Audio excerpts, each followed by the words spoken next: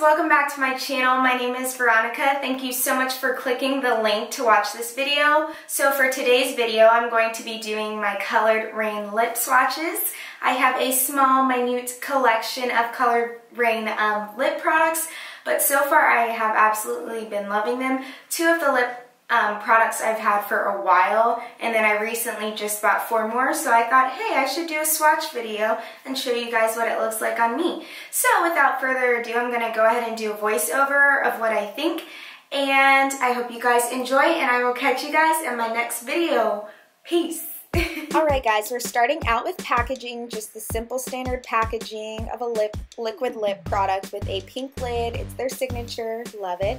We're starting out with Debut. Debut is supposed to be a lip lacquer. I was confused when I ordered this because it looks like a satin lip cream, but nonetheless the color still works, but it definitely needs a liner and it definitely needs to be mixed with something else, but I think for a nude it's pretty doable.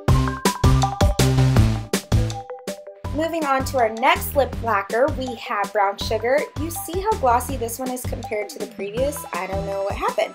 But nonetheless, this is a woman of color friendly lip product for an everyday nude, and I love this color, becoming a new favorite.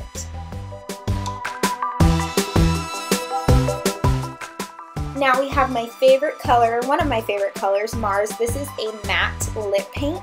I suggest lining your lips with Color Raine lip product that you're using and then filling it in, but this is woman of color friendly.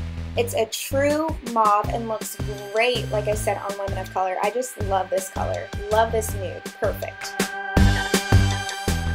Moving on to my second favorite color, or equally favorite, is Soul. Soul is comparable to MAC's Stone, but Colored Raine, sad to say, had it first.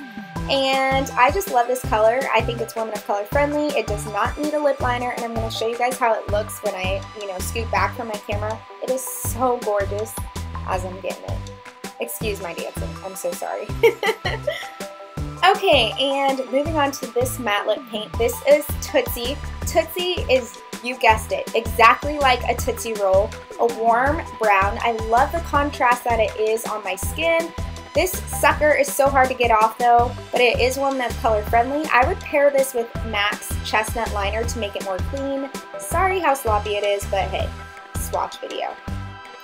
Lastly, we have Roulette. Roulette is a deep plum wine color. Excuse the top of my lip, I still have Tootsie left on.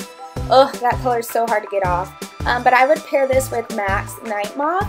I think that it would make the lines cleaner. Woman of color friendly. Liner's optional. You can line it with the color or, like I said, use Night Moth. But this color is gorgeous, darling. So pretty, so in love.